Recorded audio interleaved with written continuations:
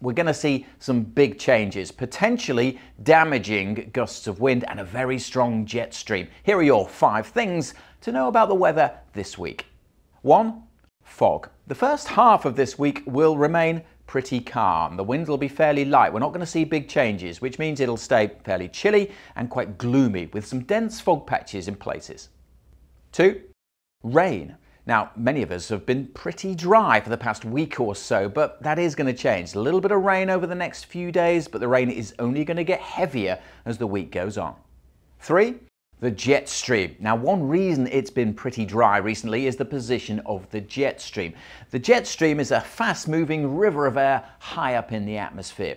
It's always about, but it shifts and wriggles, changes in its position and its intensity. And this week, the jet stream is going to get highly energized. The winds in the middle of the jet stream could reach up to 250 miles an hour. Now, that's the winds high up, about 9 kilometers up.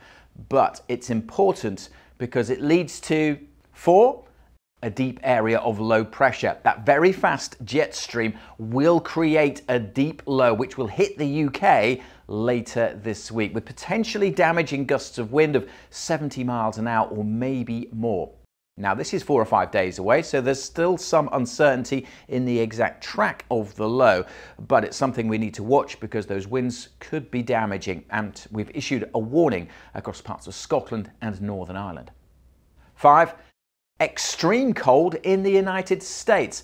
Bitter Arctic air has plunged south across the United States. Temperatures here by day 10 to 20 Celsius below the average. And temperatures are staying below freezing all day as far south as Texas. That is unusually cold even for January. Now, this is important because it's one of the main reasons why the jet stream is getting energized this week. So the cold in the United States is leading to the UK turning very wet and windy later this week.